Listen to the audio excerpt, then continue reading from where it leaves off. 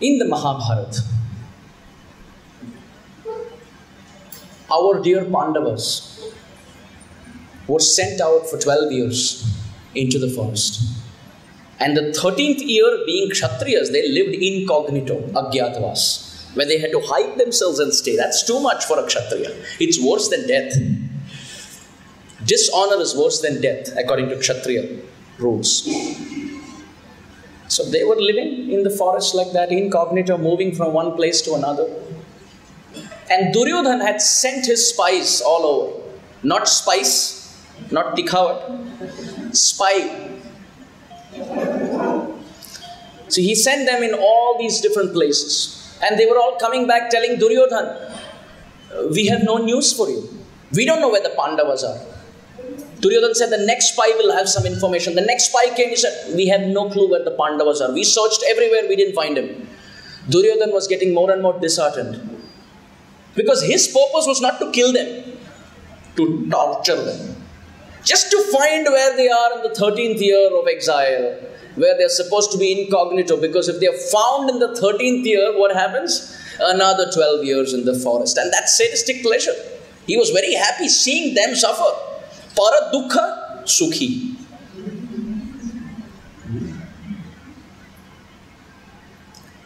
So he was talking to Bhishma Dev. Duryodhana started telling Dronacharya, I think the Pandavas are dead. That's why my spies are not able to find. Bhishma Dev said, I have seen their astrological chart and the lines on their palm. They are Chiranjeevis. They have long life. Dirgayu. They cannot die like this. You're wrong. Duryodhana said, but I'm not getting any news from anyone, which means they're gone. Dronacharya also said, no, they are alive. You have to find them. As this discussion is going on, one spy comes and falls at the feet of Duryodhana and tells him the story of Matsyadesh. And he tells him, I have a news for you from Matsyadesh. Duryodhana said, yes, go ahead. The spy said, the commander-in-chief of Matsyadesh by the name Kichak has been killed. And he's been killed over a dispute of a lady. And the man who killed Kichak was very strong. So Duryodhana thinks, this is just another story, sideline. This is Vishaya Antara, different topic. Because Pandavas are dead. At that time, Bhishma Dev says, no, wait a minute, Pandavas are alive. So taking these pieces together, Duryodhana starts thinking, Kichak is a Maharathi. He's a very powerful fighter. Which means to kill him, you need another Maharathi or a Sahasrarathi, higher than Maharathi. And there are only 3 people who can kill Kichak. One is Shalya, the other is Balaram, and the third is Bhima. He said, Shalya and Balaram will not kill, because they're not related in the story. So which means, there's only one possibility. Kichak has been killed by a strong person, that is Bhima. And he was found with brothers, which means the Pandavas, and a dispute over a lady, Draupadi. Picture perfect. Find them. Duryodhana was convinced that in Matsyadesh, in the kingdom of Virat, they were all hiding in different forms. Go and find them. So he sent his army just to go and find them, not to attack, just to find. Because if he finds them, he can just say, oh, the Pandavas are found, which means plus 12 into the forest, another 12 years. So he sent his army. At that time, there's one friend of Duryodhana by the name Susharma. Susharma calls up Duryodhana and says, I heard you're sending your army. Wait a minute, even I have problem with King Virat. We will attack together. Your enemy, my enemy, therefore we are friends, common enemy. Let's attack from both sides. Duryodhana said, very good plan. Yes, Shubhasya Shigram. Anything auspicious, do it immediately. So from one side, Susharma started attacking. And what did he do? He started stealing cows from the Goshala of King Virat. The news went to King Virat, and King Virat said, I am going. Yudhishthir Maharaj went to King Virat and he said, don't worry. Because they're all incognito, by the way. They're all decked up in a different way. He said the two cowherd boys who were there in the Goshala, they know some fighting also. He is talking about Nakul and Sahadev.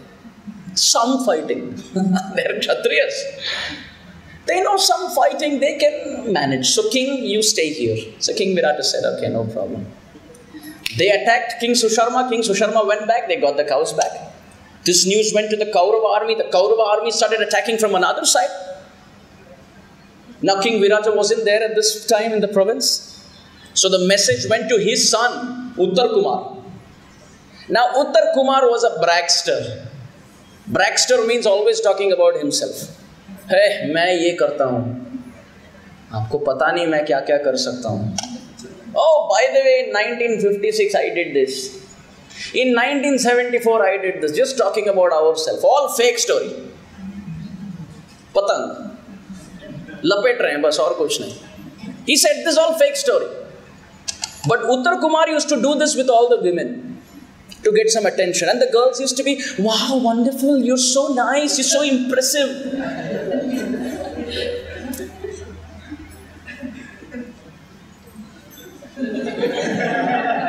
Matra Mandali Kshama kare. Yatharup, as it is. So the news went to Uttar Kumar. The king is not there and the Kaurava army are attacking. Now please you attack. And all the women said, yeah, we want to see you live in action. Please, please, please. Uttar Kumar now he's stuck. Because all fake stories. And now real time to fight. So he's, I have no problem fighting, but I don't have a chariot driver. Big problem. Draupadi went to Uttar Kumar's sister and said, tell your brother, there is a eunuch. You know who that is? Arjuna. There is a eunuch here. She knows a little bit of horse riding and chariot fighting also. So you can take, no problem. Tell your brother to go fight. The chariot driver is this eunuch. So Uttar Kumar had no option now. So he went. Dar ke bichare chale gaye aage. He went ahead. Sat on the chariot and started telling this eunuch, I don't feel like fighting because I don't have faith in your driving skills. The eunuch said, you see how I'm driving, you just muster your courage and you get ready to fight. Theek hai. As they're going ahead, this guy gets out of the chariot and starts running in the opposite direction, Uttar Kumar. And he tells the eunuch, I don't know to fight, let me go, please let me go, this is too embarrassing. And look at the scene. The Kaurava army is ready to shoot their arrows. And here is the prince running in the opposite direction, being chased by a eunuch. Get back, get back. So Kauravas are thinking, what's going on? The eunuch caught hold of Uttar Kumar and said, listen, now you will do as I say. I will fight and you will drive the chariot. Wo to aata hoga kam se kam. Uttar Kumar said, 1947, hey.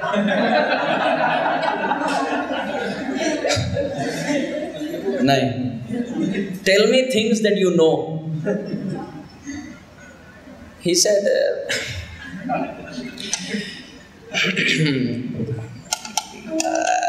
I can manage.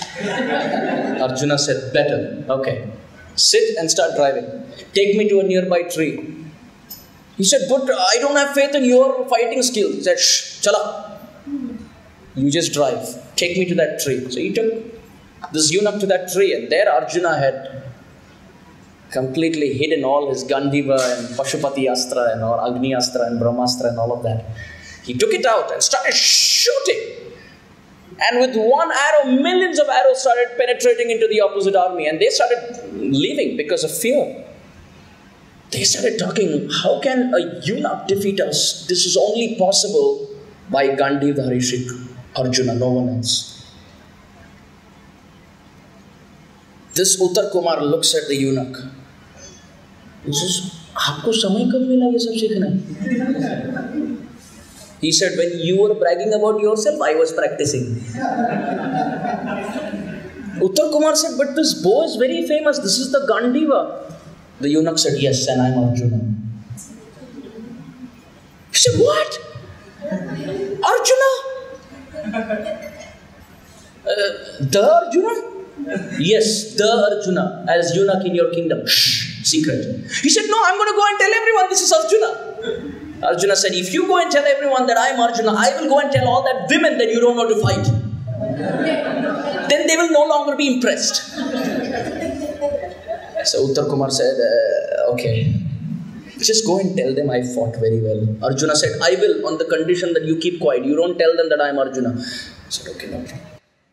So this story Dhritarashtra Maharaj knows how one Arjuna can defeat the whole Kaurava army.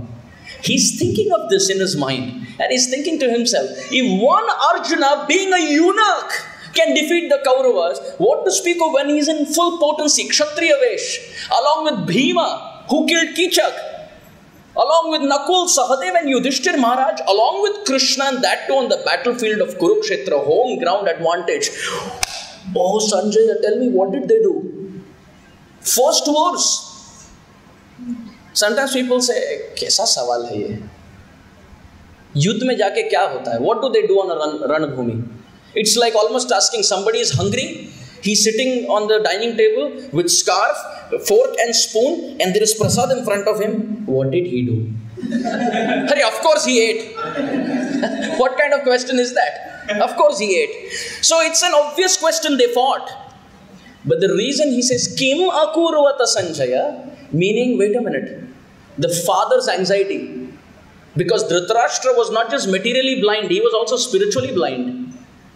The father's anxiety is that, wait a minute, one Arjuna as a eunuch can defeat my sons. What to speak of all Pandavas put together with Krishna at Dharma Kshetra. I don't want my sons to die. Please tell me they didn't give up.